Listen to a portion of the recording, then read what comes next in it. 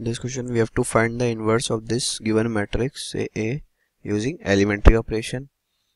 We know that A is equals to I होता है, क्योंकि अगर आइडेंटिटी मैट्रिक्स को किसी भी मैट्रिक्स से मल्टीप्लाई करेंगे तो वो मैट्रिक्स चेंज नहीं होती. तो यहाँ पे लिख लेते हैं 1 2 1 7 4 1 0 0 1 इंटू A. अपन को क्या करना है, इसको क्या करना है 1 1 और इसको बनाना है 0 0.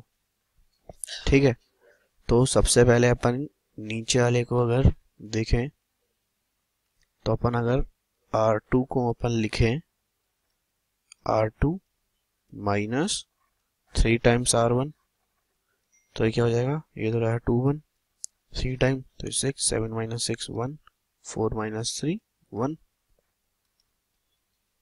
1 0 माइनस 3 1 इंटू A.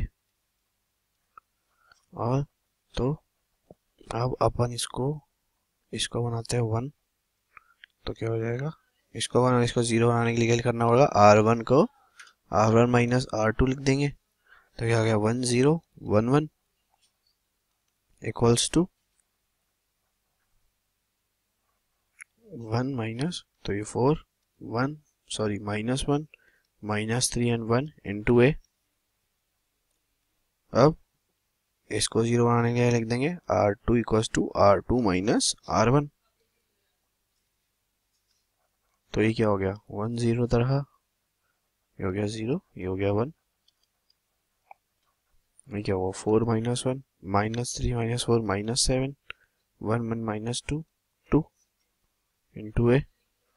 ये क्या हो गया I equals to A inverse A होता है, इसका मतलब A इनवर्स क्या है अपना 4 माइनस 1 माइनस 7 एंड 2. ये आ गया अपना A इनवर्स.